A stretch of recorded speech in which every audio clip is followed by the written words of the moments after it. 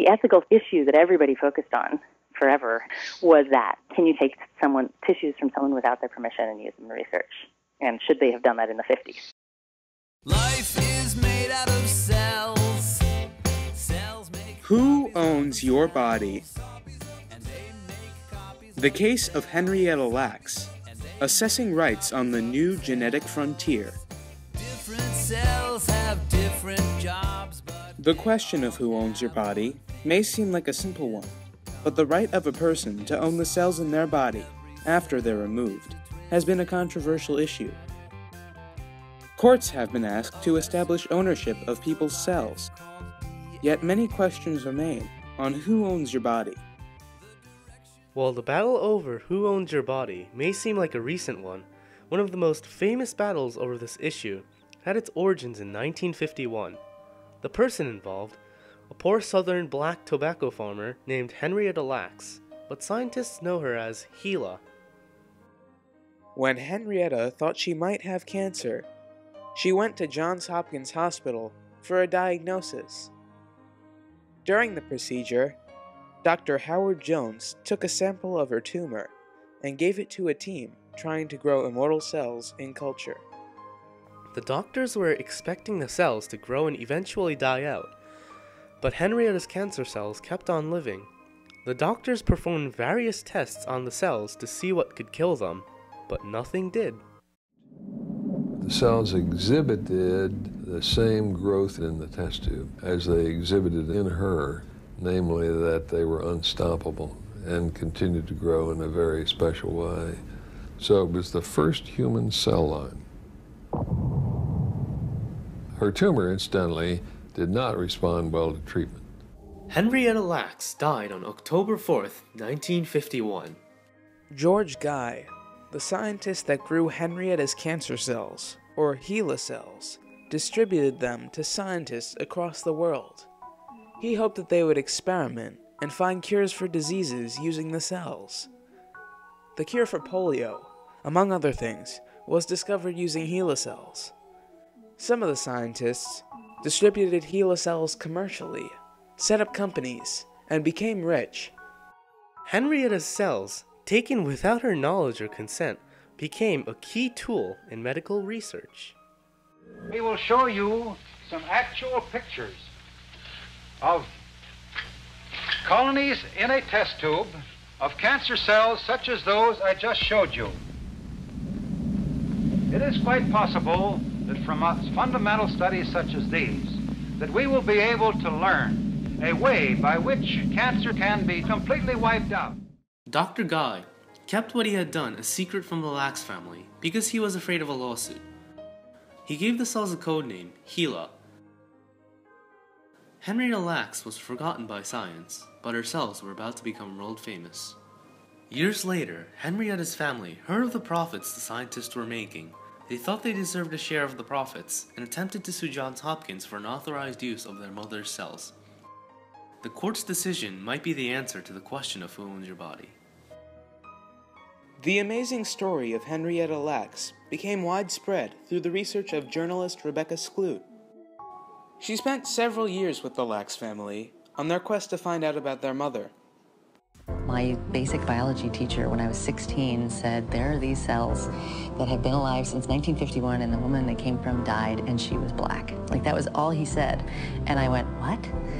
What are these cells, and who was she, and did she have kids, and what did they think? And a lot of what brings them through the story is the characters. The things that happen to them and the things that they do are really sort of too incredible. It's a story about family, and it's a story about what happens when you lose a mother, children trying to learn about their family, while at the same time, you're learning that you actually benefited from their mother's death. Every single person out there, there's not a single person in the world, really, who hasn't benefited in some way from these cells. There are two main schools of thought on the question of who owns your body. One opinion is that one has the right to their cells after they are removed, and doctors should not be allowed to take these cells without their consent. These people believe the cells of a person are the property of that person, and view taking of that property similarly to taking a limb or a prized possession. The other opinion is that the ownership that an individual has over their cells may inhibit further scientific discoveries. These people believe that without cell lines from humans, scientific discoveries would never happen, and science itself would not move forward. We have to get patient samples. The amount of paperwork that you have to do, to really reassure everybody exactly what is this going to be used for. How is the patient going to be kept anonymous, et cetera, et cetera.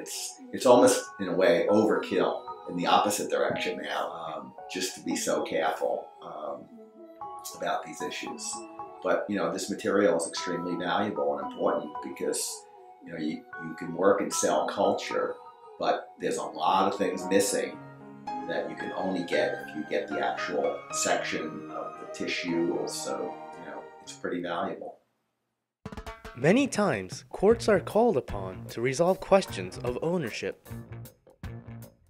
Although the Lacks family has never profited from the use of Henrietta's cells, they recently gained some control over the decisions of who uses them, what they are used for, and what information is released. John Moore sued his doctor for commercially distributing parts of his spleen without his consent. The court ruled that Moore had no right to any share of the profits made from commercialization of anything developed from his cell line. When Ted Slavin found out that his blood cells were immortal, he commercially distributed them throughout the world and made millions of dollars. Over the years, courts have ruled both for and against individual ownership of one's cells. There really is no definitive answer to the question of who owns your body today. The use of Henrietta's cells had a tremendous impact on society. Without those tissues, we would have no tests for diseases like hepatitis and HIV, no vaccines for rabies, smallpox, measles, none of the promising new drugs for leukemia, breast cancer, colon cancer, and developers of the products that rely on human biological materials would be out billions of dollars. Before the Henrietta Lacks case and other cases took place, people accepted authority and did not question authority as much as today. Authority like doctors who may take tissues without consent. Court cases over the years have been trying to establish whether human genetic material can be owned by others. Future court challenges may consider questions of privacy and patients' rights. An important area where the Henrietta Lacks case is relevant today is in the battle over patient privacy. The only way to own our bodies is to have control over personal information.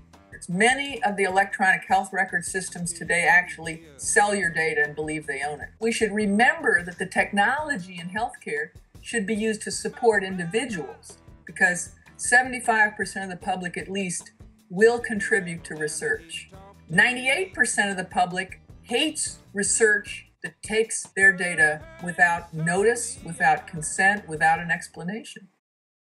Is our personal information the HeLa cell of the future? And if so, are we all Henrietta Lacks?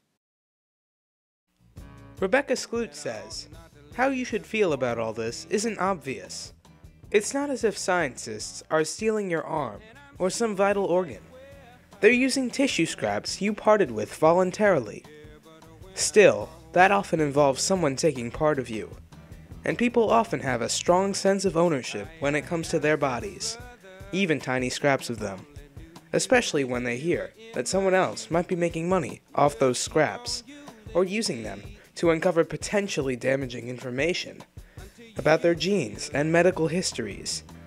But a feeling of ownership doesn't hold up in court, and at this point, no case law has fully clarified whether you own or have the right to control your tissues. When they're part of your body, they're clearly yours. Once they're removed, your rights get murky. Here's one final question for you. Who owns your body?